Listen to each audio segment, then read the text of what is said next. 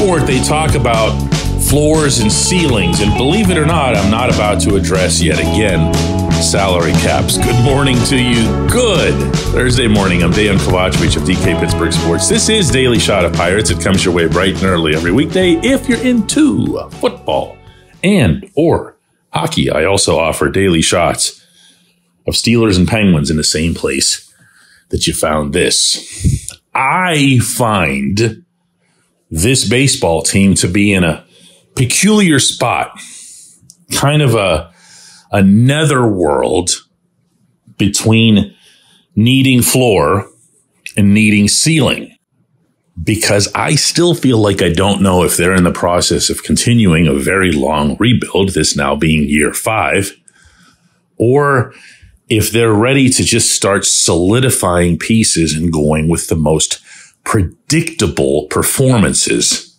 at each position. And let me explain what I mean when I say that.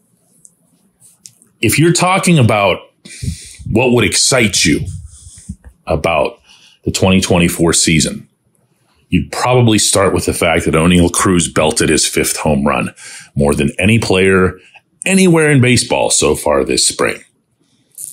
Even if it's just on the fact that he's healthy, that he's out there, he's playing shortstop, he's running the bases, he's doing all that other stuff. We knew he was going to hit. He can hit in his sleep. And when he hits, he can hit for power in his sleep. He can do that. That ball that he put out in Dunedin yesterday, if you've seen it, it's the equivalent of just I don't want to say check swing, but just a routine follow through. And it lofts up into the sky toward right center and just keeps going. Yeah, there's an element there of, grapefruit ball and the winds down in Florida, although, again, this one wasn't in Bradenton, it was in Dunedin. But that's what he does. And when he does that, you get excited because you think about numbers that haven't previously been attained. You think about him having a chance at a full 162-game schedule, and then you try to extrapolate numbers, and it gets the juices flowing. It's great stuff. I would probably look at it as an even better example, not a better player, but a better example at someone like Leo Verpagero, where I say, here's someone who, when you see the ball come off his bat, at times, it's got a little bit of that freakish component as well. He's not a big dude like Cruz. He's not going to have the natural, just human power / torque. But the ball jumps off the bat. It's irrational in the way that it appears. And you think, wow, now we're really talking here. It's a middle infield where we can start extrapolating numbers and getting excited. Well, this is the kind of thing that you're usually doing a little sooner in a rebuild. And you're saying instead, since I just brought up second base, I'm just going to go with Jared Triolo there. Triolo doesn't look as spectacular, but he's more solid. He's more dependable. He's more consistent defensively. And maybe he'll end up being that offensively as well. So I'm just going to chill here and go with Triolo because I need to know what I have as a manager, as a GM, whatever. And that's where I'm kind of torn on this team. Because I feel like I could go around the diamond and put somebody in every position where I'd at least be able to sleep at night. I wouldn't be worried about somebody going 0 for 5 with 4 Ks and leaving people all over the base paths just because they're in a phase. I'd rather go with, and that's where the debate can come into play. You can do it by position. Heck, you can do it through the pitching staff. Or you can say, man, I'm sorry. Look, I'm not about to pump this out to the press or to the fans, but we're not there yet. And we still need to expose, for better or worse, what we have in a Peguero, what we have in a Luis Ortiz. And if you want another example, even though he's not younger, he's not some kind of prospect or whatever, there's a Rowdy Tellez. I had a talk with Rowdy when I was in Bradenton a couple weeks ago. And it was on a subject similar to this. Like, what are you? Who are you really? Are you the guy that hit the 35 bombs for the Brewers and had everybody in baseball talking about you there that one season? Or are you the guy that fell dramatically off, hurt by a couple of injuries, and had everyone just kind of reset the bar for who you are? And instead of trying to get defensive about it, the guy's got a great personality, by the way. If he hits even a little bit, Pittsburgh's going to love him. Instead of trying to say, hey, listen, I am that guy, I just need to be healthy, whatever, all he said was, we'll see. Big smile on his face. He didn't hesitate. He didn't apologize for the season that he just had. He didn't start listing the injuries and the impact on his swing and everything else. He just said, we'll see. We'll see. I'd like to show everybody that I'm that guy.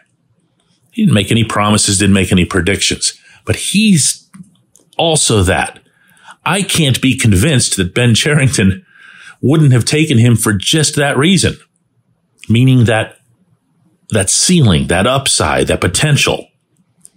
So even if this isn't a discussion point now related to this roster, I have a feeling it's going to become one, because you're going to see situations. Maybe you could even throw Henry Davis into that. You want to put Yasmani Grandal back there?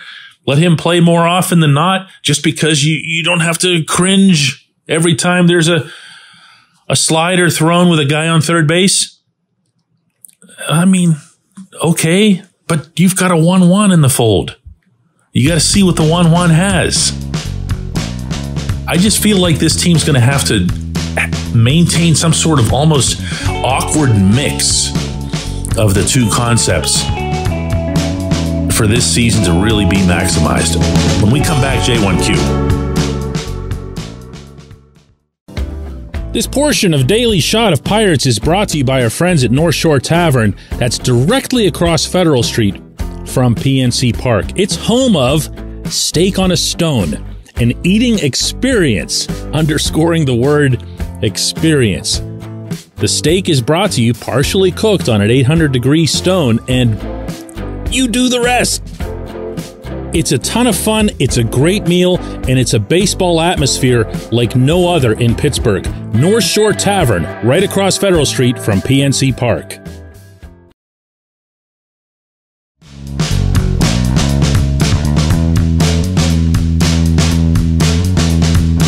Today's J1Q comes from Steven, who says, DK, have you heard? Tyler Glasnow is going to be the Dodgers' opening day starter. What could have been, huh? Yeah. I usually don't engage in this sort of thing, meaning myself. I don't do a whole lot of, well, if this had happened with Glasnow so many years ago, and then this had happened, and then that had happened, and you'd have, Garrett Cole and Mitch Keller and everything else. The fact is, a lot of other stuff happened around the Glasnow situation, and for that matter, the Cole situation. And a lot of different people changed positions. A lot of different people came and went. I believe, and I feel pretty strongly about this since I heard it from Bob Nutting himself, that the main reason that he cleaned house with the previous administration is the Glasnow trade, meaning sending Glasnow, Austin Meadows, and Shane Baz to the Rays for whatever was left of Chris Archer. That's an epic swing and a miss, no matter what the other three do, if only because of the horrific read that you had on where Archer was, which even the most casual fan of the sports analytics could have told you was going to be disastrous based on where Archer was headed.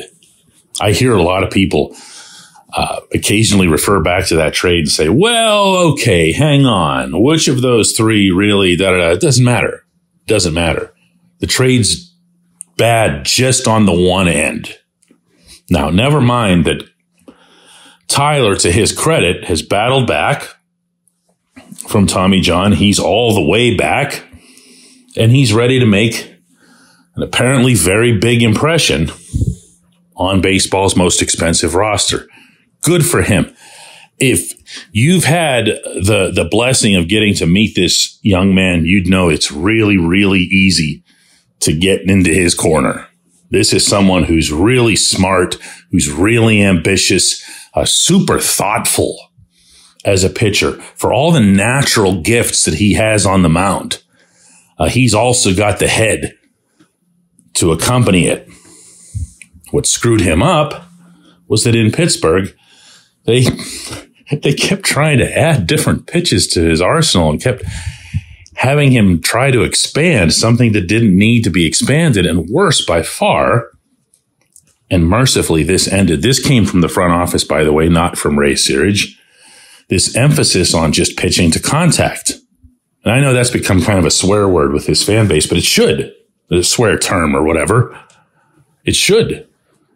There's never any rational reason to ask a pitcher with that kind of stuff to throw at bats. Miss the bats. That's what Cole did. That's what Charlie Morton did. That's what Tyler did when he got down there. So a really, really big lesson was learned.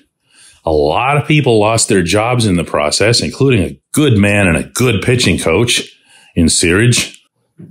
But for this one, this is a good ending, if you will, or a good continuation of the story. I'm happy for Tyler.